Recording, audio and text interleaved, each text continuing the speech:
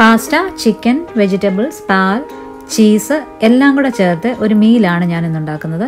ഇതിലെ വെജിറ്റബിൾസ് നിങ്ങൾക്ക് ഇഷ്ടമുള്ളതിടാം. എല്ലാം കൂടെ ചേർന്ന് വളരെ രുചികരമായൊരു മീലാണിത്. ലഞ്ച്, ഡിന്നർ, സ്പെഷ്യൽ ഒക്കേഷൻസിലൊക്കെ ഇത് വളരെ നല്ലതാണ്. ഇത് ഒരു വെസ്റ്റേൺ മെയിൻ കോഴ്സ് ഐറ്റമാണ്. ഞാൻ അതിനെ മലയാളികളുടെ രീതിയിൽ എൻ്റെ ഐഡിയയിൽ ചേഞ്ച് ചെയ്തുണ്ടാക്കിയതാണ്. ഇതുണ്ടാക്കുവാൻ 4 ചെറിയ സിമ്പിൾ സ്റ്റെപ്സ് ഉണ്ട്. എല്ലാം കൂടെ ഒരു 20-25 മിനിറ്റ് നമുക്ക് ചെയ്യാവുന്നതാണ്. ഇനി ഇതെങ്ങനെ ചെയ്യാമെന്ന് നോക്കാം. ഞാൻ മുമ്പേ പറഞ്ഞതുപോലെ ഇതിന് 4 സ്റ്റെപ്പുകളുണ്ട്. ഈ 4 സ്റ്റെപ്പിൽ ആദ്യത്തെ സ്റ്റെപ്പ് എന്താണെന്ന് നോക്കാം. ഞാൻ 300 ഗ്രാം ബോൺലെസ് ചിക്കൻ നേരത്തെ മാരിനേറ്റ് ചെയ്ത് വെച്ചിട്ടുണ്ട്. ഈ മാരിനേറ്റ് ചെയ്യാൻ വേണ്ടി 1/2 ടീസ്പൂൺ മഞ്ഞൾപ്പൊടി, 1 ടീസ്പൂൺ കുരുമുളക് പൊടി, 1 ടീസ്പൂൺ ചിക്കൻ മസാല, 1/2 ടീസ്പൂൺ ഉപ്പ്, 1 ടീസ്പൂൺ ലെമൺ ജ്യൂസ് ഇവയൊക്കെ ചേർത്തിട്ടുണ്ട്. നിങ്ങൾക്ക് ഇഷ്ടമുള്ള മസാലകൾ ചേർത്ത് മാരിനേറ്റ് ചെയ്യാം. അതിന് പ്രത്യേക ക്വാണ്ടിറ്റി ഒന്നുമില്ല. ഇത് 3-4 മണിക്കൂർ മുൻപ് മാരിനേറ്റ് ചെയ്ത് ഫ്രിഡ്ജിൽ വെച്ചാൽ വളരെ നല്ലതാണ്. അരപ്പെല്ലാം അതിൽ പിടിച്ച് നന്നായിട്ട് വറക്കുമ്പോൾ ടേസ്റ്റ് വരും. ഇനി എണ്ണ ചൂടാകുമ്പോൾ പാനിലേക്ക് ഈ ചിക്കൻ ഇടാം. 2 വശവും തിരിച്ചിട്ട് അധികം മൂത്ത് പോകാതെ വേണം ഇത് വറുത്ത് കോരാൻ. അങ്ങനെ നമ്മുടെ ആദ്യത്തെ സ്റ്റെപ്പ് കഴിഞ്ഞു. ഇനി അടുത്ത സ്റ്റെപ്പ് പാസ്ത വേവിക്കുന്നതാണ്. ഞാനിവിടെ എടുത്തിരിക്കുന്നത് പെന്നെ പാസ്ത ആണ്. ഇത് 300 ഗ്രാം ഉണ്ട്. പാസ്ത വേവിക്കുമ്പോൾ സാധാരണ നമ്മൾ ചോറ് വേവിക്കാൻ വെള്ളം അടുപ്പ് വെക്കുന്നത് പോലെ ആവശ്യത്തിന് വെള്ളം അടുപ്പ് വയ്ക്കുക. അത് നന്നായി തിളച്ച് വരുമ്പം 1 ടീസ്പൂൺ ഉപ്പും 1 ടീസ്പൂൺ എണ്ണയും കൂടെ ചേർത്ത് ഒന്നുകൂടെ തിളപ്പിച്ച് ആ വെള്ളത്തിലേക്ക് പാസ്ത ഇടുക.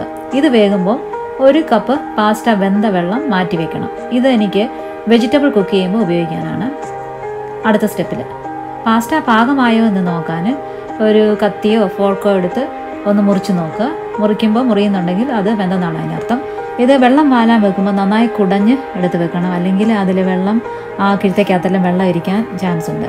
മാത്രമല്ല നിങ്ങൾക്ക് നിങ്ങളുടെ കയ്യിൽ ഏത് തരം പാസ്ത ഇരിക്കുന്ന ആ പാസ്ത ഉപയോഗിക്കാം. എൻ്റെ പെന്നെ പാസ്ത ഇരുന്നുകൊണ്ടാണ് ഞാനിത് ഉപയോഗിച്ചിരിക്കുന്നത്. ഏത് പാസ്ത വേണേലും ഈ രീതിയിൽ നമുക്ക് കുക്ക് ചെയ്യാവുന്നതാണ്. ഇനി അടുത്ത സ്റ്റെപ്പ് ചെയ്യുന്നതിന് മുമ്പ് നമുക്ക് ഒരു സോസ് ഉണ്ടാക്കി മാറ്റി വെക്കാം. അതിനാവശ്യമായ സാധനങ്ങൾ എന്തെല്ലാം നോക്കാം. കുരുമുളക് 1/2 teaspoon, crushed chilli 1/2 teaspoon, garlic powder 1/2 teaspoon. Garlic powder ഇല്ലെങ്കിൽ ഒരു 3 അല്ലി വെളുത്തുള്ളി ചതച്ച് ഇതിൻ്റെ കൂടെ ചേർത്താൽ മതി. White vinegar 1 table spoon, green chilli sauce 1 teaspoon, soya sauce 1 teaspoon, tomato ketchup or tomato sauce 1 teaspoon. ഇതെല്ലാം കൂടെ മിക്സ് ചെയ്ത് മാറ്റി വെക്കുക. ഇനി വേറെ മസാലകളൊന്നും തന്നെ നമ്മൾ ഇതിൻ്റെ കൂടെ ചേർക്കുന്നില്ല. അങ്ങനെ നമ്മുടെ 2 സ്റ്റെപ്പുകൾ കഴിഞ്ഞു. ഇനി 3ാമത്തെ സ്റ്റെപ്പ് ചേർക്കുവാൻ എന്തെല്ലാം ആവശ്യമെന്ന് നോക്കാം. 3ാമത്തെ സ്റ്റെപ്പിൽ നമ്മൾ വെജിറ്റബിൾസ് ആണ് ചേർക്കുന്നത്. വെജിറ്റബിൾസിന് നമുക്ക് ക്യാരറ്റ്, ബീൻസ്, ഗ്രീൻ പീസ്, കോൺ, ബെൽ പെപ്പർ, എല്ലാ കളറുകളും, ബ്രോക്കോളി ഇവയൊക്കെ ഉപയോഗിക്കാം. ഞാനിന്നിവിടെ ചേർക്കുന്ന വെജിറ്റബിൾസ് ഒന്നാമതായിട്ട് ആസ്പരാഗസ്. അത് ഇവിടെ കിട്ടുന്ന ഒരു വെജിറ്റബിളാണ്. നല്ല രുചിയുള്ള വെജിറ്റബിൾ. എല്ലായിടത്തും കിട്ടണമെന്നില്ല. ഞാനിതിവിടെ 1.5 കപ്പ് ചേർക്കുന്നുണ്ട്. പിന്നെ ഗ്രീൻ ബെൽ പെപ്പർ 1 എണ്ണം ചെറുതായി മുറിച്ചെടുത്തത്, ക്യാരറ്റ് 1 മീഡിയം സൈസ് ചെറുതായി അരിഞ്ഞത്, ഗാർലിക്ക് 1.5 ടേബിൾ സ്പൂൺ, പച്ചമുളക് എരിയില്ലാത്തത് 3 എണ്ണം ചെറുതായി അരിഞ്ഞത്, എരിയുള്ളതാണെങ്കിൽ 1 എടുത്താൽ മതി, സ്പ്രിംഗ് ഒനിയൻ 1/2 കപ്പ്, സവാള ഒരു ചെറുതായി അരിഞ്ഞെടുക്കണം.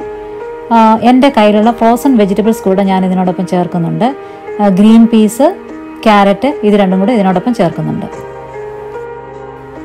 ഇനി ചൂടായ പാനിലേക്ക് ചിക്കൻ വറുക്കുവാൻ ഉപയോഗിച്ച എണ്ണ ഒഴിക്കുക. വേറെ എണ്ണയൊന്നും എടുക്കണ്ട. നേരത്തെ ചിക്കൻ വറുത്ത എണ്ണ ഉണ്ട്, അതൊഴിച്ചാൽ കുറച്ചുകൂടി രുചി കിട്ടും. ഇത് ചൂടാകുമ്പോൾ വെളുത്തുള്ളി അരിഞ്ഞ് വെച്ചത് ഇട്ട് ഒന്ന് വഴറ്റുക. വെളുത്തുള്ളി ചെറുതായി വഴന്ന് വരുമ്പോൾ പച്ചമുളക് അരിഞ്ഞതും കൂടെ അതിനോടൊപ്പം ചേർക്കുക. അത് കഴിഞ്ഞ് സവാള കൂടെ ചേർത്ത് നന്നായി എല്ലാം കൂടെ ചേർത്തൊന്ന് വഴറ്റുക. ഇനി നമുക്ക് പച്ചക്കറികളൊന്ന് നന്നായി ഇടാം. വേവ് കൂടുതലുള്ളത് ആദ്യം ഇടണം. ആദ്യമേ ആസ്പരാഗസ് ഇടാം. അത് കഴിഞ്ഞ് ഒന്ന് ചെറുതായി വഴറ്റിയിട്ട് ക്യാരറ്റ്, പിന്നെ ഫ്രോസൺ വെജിറ്റബിൾസ്, അത് കഴിഞ്ഞ് ബെൽ പെപ്പർ, ഉപ്പ് ഇതെല്ലാം കൂടെ ചേർത്ത് നന്നായി ഇളക്കി ഒന്ന് പകുതി വേവാകുന്നവരെ ഇളക്കി കൊടുത്തുകൊണ്ടിരിക്കാം. ഇത് വെന്ത് വരുമ്പോൾ നമുക്ക് സ്പ്രിംഗ് ഒനിയൻ ഇതിൻ്റെ കൂടെ ചേർക്കാം. അത് കഴിഞ്ഞ് നേരത്തെ ഉണ്ടാക്കി വെച്ച ആ സോസ് ഇതിൻ്റെ കൂടൊപ്പം ചേർത്ത് നന്നായി ഒന്ന് ഇളക്കി കൊടുത്തുകൊണ്ടിരിക്കാം. ഇതെല്ലായിടത്തും ഈ സോസ് പിടിച്ചു കഴിഞ്ഞ് ആ വറുത്ത് വെച്ചിരിക്കുന്ന ചിക്കൻ കൂടെ ഇതിൻ്റെ കൂടെ ചേർക്കാം. എല്ലാം മിക്സ് ചെയ്തതിന് ശേഷം നമ്മൾ വേവിച്ച് വെച്ച പാസ്ത എടുത്ത് ഇതിൻ്റെ കൂടെ മിക്സ് ചെയ്യാം. പാസ്ത വെന്ത് മാറ്റി വെച്ചിരുന്ന വെള്ളം ഇതിൻ്റെ കൂടെ നമുക്ക് ചേർക്കാം. അത് ഏകദേശം 1/2 കപ്പ് വെള്ളമുണ്ട്. ഇതെല്ലാം കൂടെ ചേർത്തൊന്ന് ഇളക്കിയിട്ട് നമുക്ക് ചെറിയ തീയിലിട്ട് ഒന്ന് വേവിക്കാം.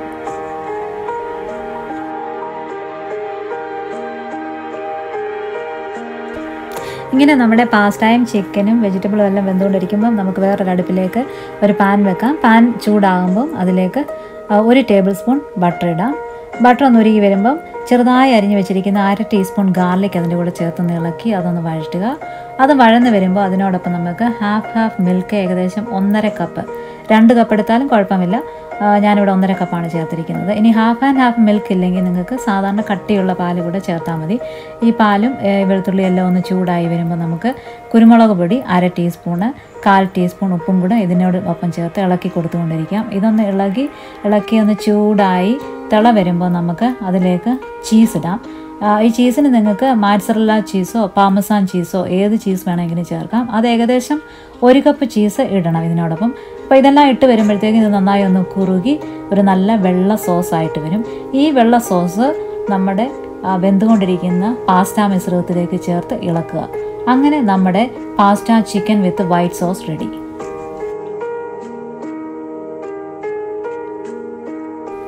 എൻ്റെ ഈ വീഡിയോ നിങ്ങൾക്ക് ഇഷ്ടപ്പെട്ടെങ്കിൽ തീർച്ചയായും നിങ്ങളിത് വീട്ടിൽ ചെയ്ത് നോക്കണം.